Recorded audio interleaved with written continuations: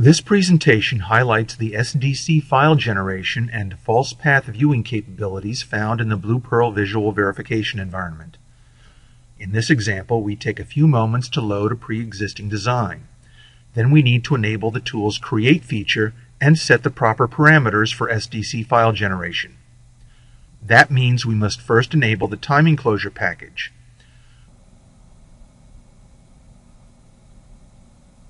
Note that the tool generates assertions in addition to SDC files and can do so in SVA format in addition to the PSL format required by the false path viewer. We can also select a vendor format for the SDC file. In this case, we are selecting the simplicity format.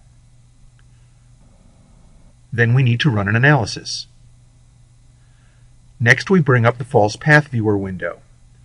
The main control feature of this window is the SDC file itself, where you select a false path to view. For large SDC files, a filter is available. Selecting a false path from the SDC file will fill in the assertion, the RTL code, and the schematic, including a mini view that shows context when the schematic is zoomed in.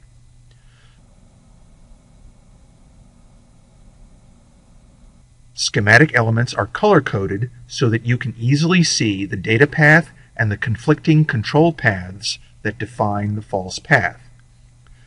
Notice that selecting any element of the schematic cross-probes to the appropriate location in the RTL code.